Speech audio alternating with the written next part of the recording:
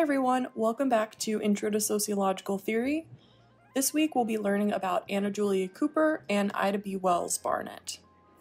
Anna Julia Cooper, born Anna Julia Haywood, was born in 1858 in Raleigh, North Carolina. Her mother, Hannah Stanley Haywood, was a slave.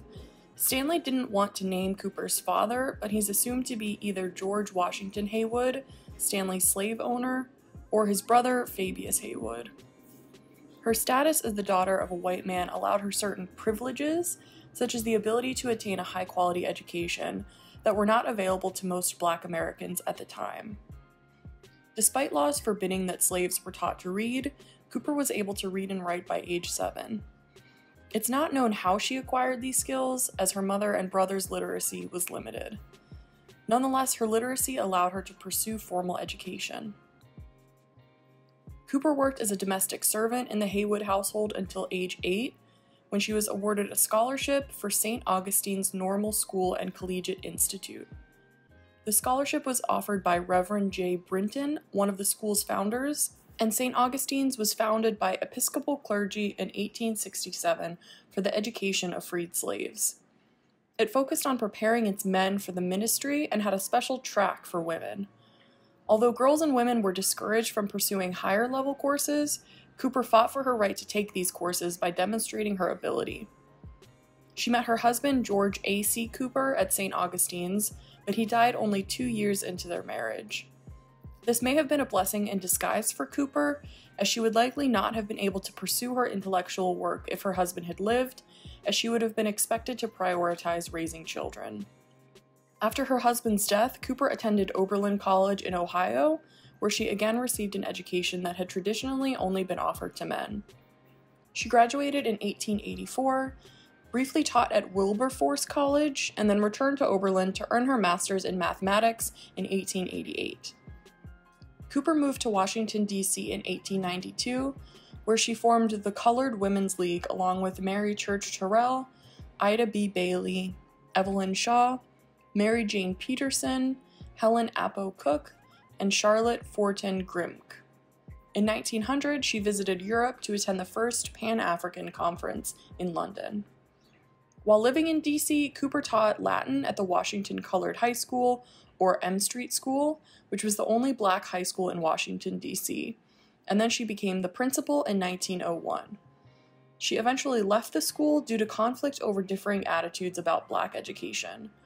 Cooper advocated for the classical education espoused by W.E.B. Du Bois, which would, quote, prepare eligible students for higher education and leadership, rather than the vocational program that was promoted by Booker T. Washington. She also delivered many speeches calling for civil rights and women's rights. Cooper began PhD studies in 1914, but was forced to drop out after just 1 year after her late half-brother's wife died, and she adopted all 5 of their children. She decided to transfer to University of Paris Sorbonne, and eventually earned her PhD in 1924, after 10 years of research and coursework. Cooper defended her thesis, The Attitude of France on the Question of Slavery between 1789 and 1848, in 1925. After working for the Washington Colored High School, in 1930 Cooper retired from this position and accepted a position as president of Frelinghuysen University, an adult education university that provided continuing education to working African Americans at hours that didn't interfere with their employment. And when the university was unable to pay their mortgage, she moved it to her own house. During her time at M Street High School, Cooper completed her first book, A Voice from the South by a Black Woman of the South, published in 1892, and delivered many speeches calling for civil rights and women's rights. Its central thesis was that the educational, moral, and spiritual progress of Black women would improve the general standing of the entire African American community. She said that the violent natures of men often run counter to the goals of higher education, so it's important to foster more female intellectuals because they will bring more elegance to education. This view was criticized by some as submissive to the 19th century cult of true womanhood, but others label it as one of the most important arguments for Black feminism in the 19th century. Ida B. Wells-Barnett was born in 1862 in Holly Springs, Mississippi, to James Madison Wells and Elizabeth Warrenton. Unlike Cooper, both of Wells-Barnett's parents were slaves. However, her father, James's father, was a white man, while his mother was a slave. Wells-Barnett's mother, Elizabeth, was born on a plantation in Virginia. Less about her lineage is known, since she was separated from her parents and 9 siblings when she was sold away from them. Before the Emancipation Proclamation was issued, Wells-Barnett and her family were enslaved to Spires Bowling, who was an architect. The family lived at what is now called Bowling Gatewood House, which has become the Ida B. Wells-Barnett Museum. Wells-Barnett attended the historically black liberal arts college, Rust University, in Holly Springs. She attended until 1876, when the yellow fever epidemic hit. Her parents tragically died in this epidemic, leaving her to care for her younger siblings as the oldest of 5. Wells-Barnett began teaching at a black elementary school in Holly Springs with the help of her paternal grandmother, Peggy Wells. In 1883, after Peggy Wells died of a stroke, Wells-Barnett moved with her 2 youngest sisters to Memphis to stay with her Aunt Fanny. She then worked at a school in Woodstock and attended classes at Fisk University in Nashville during the summers, as well as Lemoyne-Owen College in Memphis, both historically black colleges. Wells-Barnett held very strong political beliefs and was often provoked for her views on women's rights. On May 4, 1884, a train conductor ordered Wells to give up her seat in the first-class ladies' car and move to the smoking car. The previous year, the Supreme Court had ruled against the Federal Civil Rights Act of 1875, which had banned racial discrimination in public accommodations. This verdict supported railroad companies that chose to racially segregate their passengers. When Wells refused to give up her seat, the conductor and 2 men dragged her out of the car. Wells-Barnett later wrote a newspaper article for The Living Way, a black church weekly, about her treatment on the train, and sued and won her case in December of 1884. However, in 1887, the railroad company appealed to the Tennessee Supreme Court, which reversed the lower court's ruling. Wells-Barnett's reaction to the higher court's decision revealed her strong convictions on civil rights and religious faith, and was the catalyst for her activist work. While continuing to teach elementary school, Wells-Barnett became increasingly active as a journalist and writer. She worked as an editor for the Evening Star in Washington, D.C., and wrote weekly articles attacking racist Jim Crow policies for the Living Way newspaper under a pen name. In 1889, she became editor and co-owner with J.L. Fleming of the Free Speech and Headlight, a black-owned newspaper established by the Reverend Taylor Nightingale and based at the Beale Street Baptist Church in Memphis. In 1891, she was dismissed from her teaching post by the Memphis Board of Education due to her articles that criticized conditions in the black schools of the region. So she concentrated her energy on writing articles for the Living Way and the Free Speech and Headlight. Wells-Barnett was highly outspoken against lynching, and after the lynching of her friends Thomas Moss, Calvin McDowell, and William Stewart, she urged black residents to leave Memphis entirely. In 1892, Wells-Barnett began to publish her research on lynching in a pamphlet titled Southern Horrors: Lynch Law in All Its Phases. Having examined many accounts of lynchings due to the alleged rape of white women, she concluded that Southerners cried rape as an excuse to hide their real reasons for lynchings: black economic progress, which threatened white Southerners with competition, and white ideas of enforcing black second-class citizen status in the society. Black economic progress was a contemporary issue in the South, and in many states whites worked to suppress black progress. In this period at the turn of the century, Southern states, starting with Mississippi in 1890, passed laws and/or new constitutions to disenfranchise most black people and many poor white people through use of poll taxes, literary tests, and other devices. Wells-Barnett traveled twice to Britain in her campaign against lynching, the first time in 1893 and the second in 1894. She found sympathetic audiences in Britain who were shocked by reports of lynching in America. She received significant coverage in the British and American press, but many of the articles published at the time of her return to the United States were hostile personal critiques rather than reports of her anti-lynching positions and beliefs. For example, the New York Times called her slanderous and nasty-minded. Despite these attacks in the white press, Wells had nevertheless gained extensive recognition and credibility and an international audience of white supporters of her cause. On June 27, 1895, Wells married attorney Ferdinand L. Barnett. A prominent attorney, Barnett was a civil rights activist and a journalist in Chicago. Like Wells, he spoke widely against lynchings and for the civil rights of African Americans. Wells and Barnett had met in 1893, working together on a pamphlet protesting the lack of black representation at the World's Columbian Exposition in Chicago in 1893. Wells's marriage to Barnett was a legal union as well as a partnership of ideas and actions. Both were journalists, and both were established activists with a shared commitment to civil rights. In an interview, Wells's daughter, Alfreda, said that the two had like interests and that their journalistic careers were intertwined. This sort of close working relationship between a wife and husband was unusual at the time, as women often played more traditional domestic roles in a marriage. Cooper and Wells Barnett were part of the first generation to grow up post-emancipation, so they were both heavily influenced by the discourse of the time. As the textbook mentions, the African American community was working towards redefining themselves under the new post-emancipation conditions. One assumption of this community was that white domination and white supremacy had to be confronted. African American women were confronted with a particularly challenging alignment due to multiple axes of oppression by both race and gender, and to a lesser extent, social class. Many black women recognized that their race was typically their strongest identifier in white society, and that their gender was the second.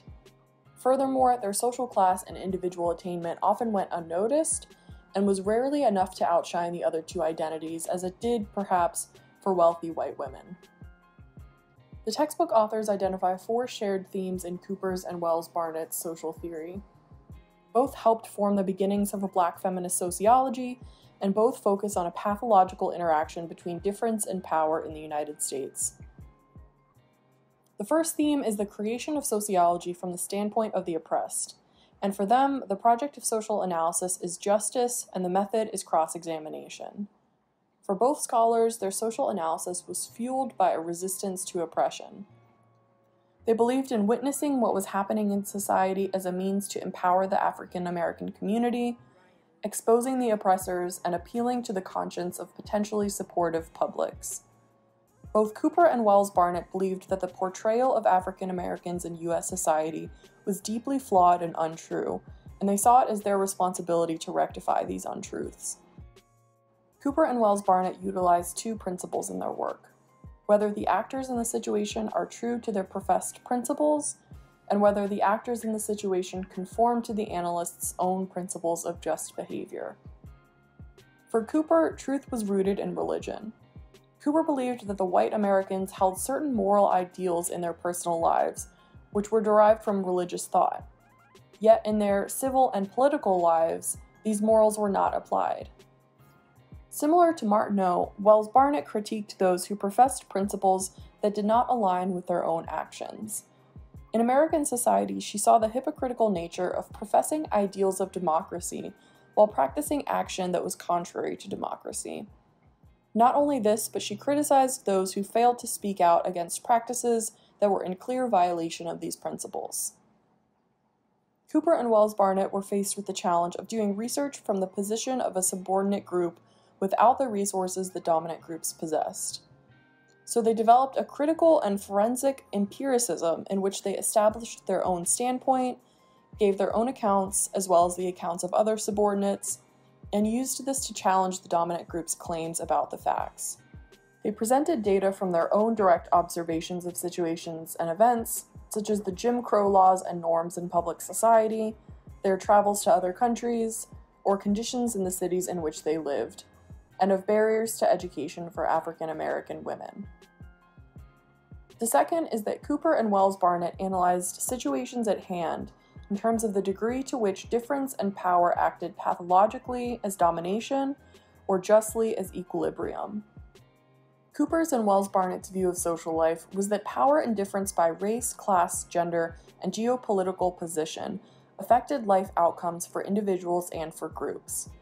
The difference between domination and equilibrium was in whether one interest, class, race, society, or individual is able to dominate another, and whether conflicts are resolved by negotiation. In societies that were characterized by equilibrium, one group did not dominate another, and there is a balance in group access to material resources as well as the will to mobilize these resources. These two situations were not morally neutral for Wells-Barnett and Cooper, who both believed that domination was wrong and that a belief in justice could not coexist with a belief in domination. The third theme is that domination is a system of oppression and privilege patterned by 5 factors: history, ideology, material resources, manners, and passion. These factors explained the persistence of domination.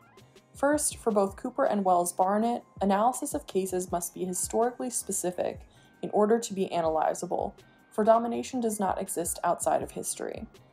So, it is imperative to analyze the historical specificity of certain settings and events. Second, ideologies distort and exaggerate selected differences between people. Specifically, white supremacy is the ideology that Wells-Barnett focused on, while social Darwinism, especially the notion of survival of the fittest, was Cooper's focus.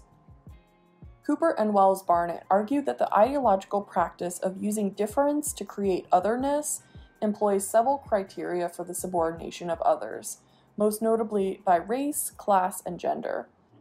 Here we see the emergence of what Patricia Hill Collins later termed the matrix of domination, which both oppresses and privileges by these axes. Third, domination also exists in the realm of material resources, including violence, production, the knowledge that makes production possible, and communication.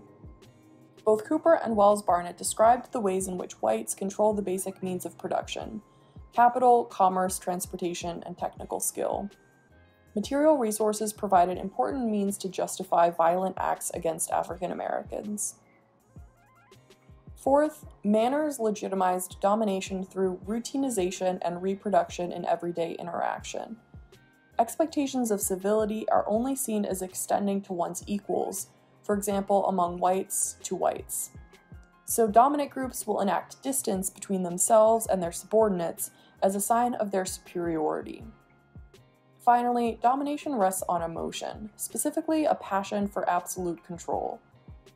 Wells-Barnett saw the emotion displayed by whites during lynching to be the result of unbridled power, intensified by any threat to itself or any manifestation of autonomy by the subordinates. The fourth theme is that Cooper and Wells-Barnett argue for a society that is patterned by coexistence or equilibrium rather than domination. Their alternative to domination is a society characterized by conflict between competing interests and contrasting ideals of opposing groups, but that all groups are sufficiently equal in power resources in order to prevent domination. Wells-Barnett and Cooper believed that subordinate groups must use whatever economic resources available to them in order to force the dominant to concede. Cooper adds to this by advocating for coalition groups between subordinates, particularly women and people of color. Cooper also saw Black women's role in this coalition building as essential, for the Black woman represents the voice of the weakest in power, yet the most enduring in spirit.